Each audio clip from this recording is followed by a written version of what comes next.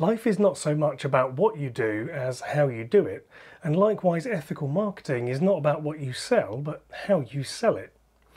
Ethical marketing is truthful, transparent, and builds trust. Your marketing is ethical when you talk about your work and attract clients without using psychological tactics, tricks, pressure, fear, or deception. Sounds good, sounds reasonable. But take a look online and it's obvious that far from everybody is doing it. Some days it feels as if nobody's doing it. I'm Simon Batchelor, and in this video I'll explain why not everybody is doing ethical marketing. Most businesses and media platforms are still based on the classic marketing model of buyer manipulation. It's a hangover from the industrial era, focused on capturing attention, creating urgency, pushing for a sale, and it's still prevalent. Yes, there are signs of change, but the norm is still interruption of your attention with adverts or allowing you to pay to skip the ads. After all, there's money tied up in not changing, because change means effort and risk, and the cost of not changing is rarely measured in money, so people see change as the high cost option. Why would the world's privileged want to change? The status quo got them where they are. Any costs or consequences of maintaining the status quo are someone else's problem. People tend to follow the path of least resistance, and that is the status quo. To go against the flow, to be more ethical, requires more effort. But I believe that more people will like to make ethical marketing choices. Maybe they don't see an opportunity to do so, or they simply don't know that they want to yet. The status quo may be doing everything it can to resist change, but things still change, often without them even realizing. A great example of this is TV advertising.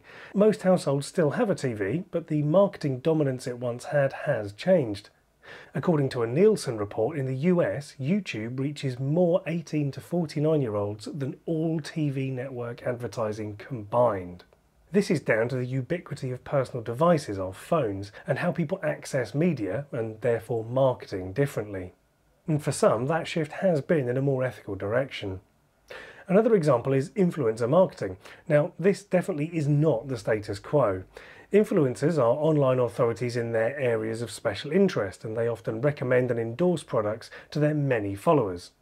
On social media, the recommendation model is seen as being far more trustworthy than a traditional brand ad. Besides, people often just scroll past or even block accounts that advertise too much. Whereas personal recommendations and referrals are extremely powerful. Now, whatever you think of influencers, they can be very effective, whilst not always particularly ethical. They're often being paid to promote the products and places that they feature in their videos, and I did explore that murky world in another recent video, so check that out if you want to learn more about that. Because the influencers know their audience and its demands, the promotion feels very different to a traditional paid ad, and it feels much more personal. The key thing about these two examples is that they don't need the status quo. They grew and continue to grow on new platforms that are outside of this more traditional status quo systems. So whilst both of these are not great examples of ethical marketing, they are at least examples of the fact that the status quo can be changed and challenged.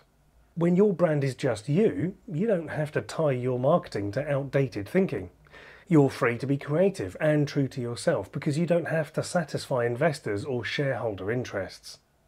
It's much easier to make ethical decisions when you are the sole decision maker. So when you use more ethical marketing techniques, which is being open about what you're offering, why you're offering it, and not trying to persuade or pressure people into a sale, you will attract clients who are ready to work with you and are willing to put the necessary time, effort, and investment in. This means that the product or service that you deliver post-purchase is much more likely to be effective and appreciated, because with clients like this, the work is more likely to produce the results you intended. This is you having an impact without manipulation.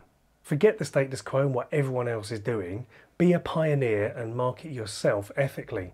Just because seemingly few others are doing it doesn't mean that you can't. In fact, it's a great reason to be more ethical in your marketing, because you'll stand out, because you'll be telling your story in a fresh and different way with honesty and authenticity.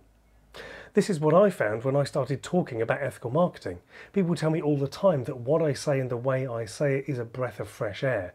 So you can make a difference. You can lead the change and you can stand out from the crowd. And that's exactly what the world needs right now. People having an impact, inspiring, teaching, motivating and shifting perspectives. The impact this can have on a client means they're more likely to refer others to you, leading to you having an impact with even more people. The ethical cycle continues and the effects grow and grow. What's more, the people you work with may even be inspired by you to change their own perspective, to look for ways they can have a more ethical impact on the world around them. Your ethical marketing leads by example, and the ripples spread outwards into society. If this video has got you thinking about your marketing strategy, then you might be interested in my book, Reframing Marketing.